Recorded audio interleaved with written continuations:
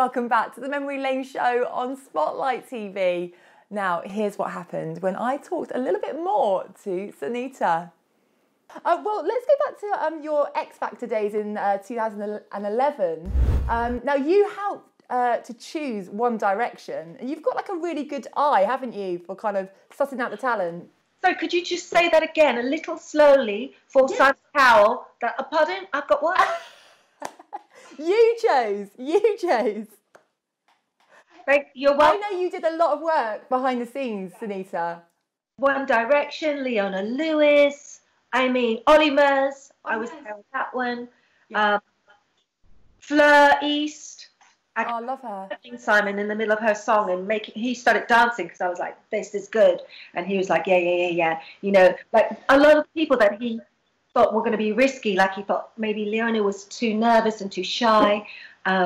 Ollie messed up his words during the judge's home visit, and he was like, it's a bit of a risk.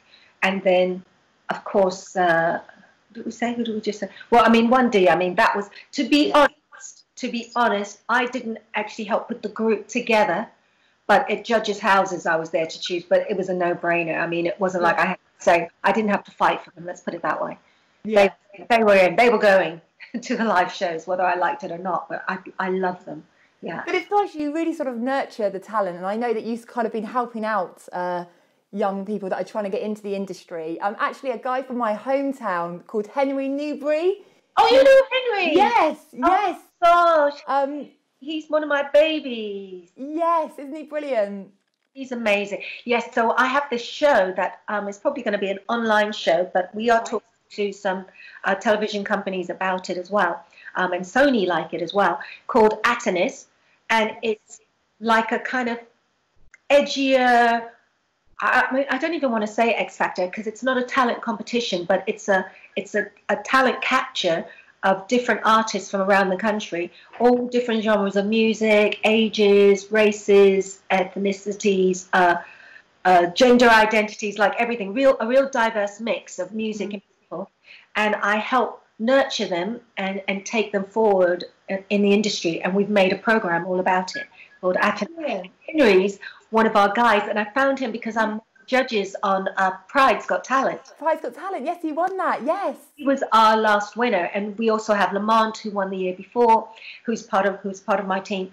And part of the prize when you win Pride's Got Talent is you get to work with me, and I help to sort of mentor you for next year's performance on the main stage.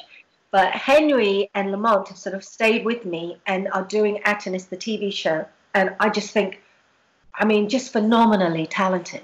Oh, yes. Great pianist as well. It's just like, I wish I could be that talented. I can only talk. He could have played Elton John in Rocket Man or any of those, because his voice is exceptional. His piano playing is ridiculous, and he's self-taught. Yes, I know. Just incredible. So, yeah, big shout out to Henry Newbury in Fareham.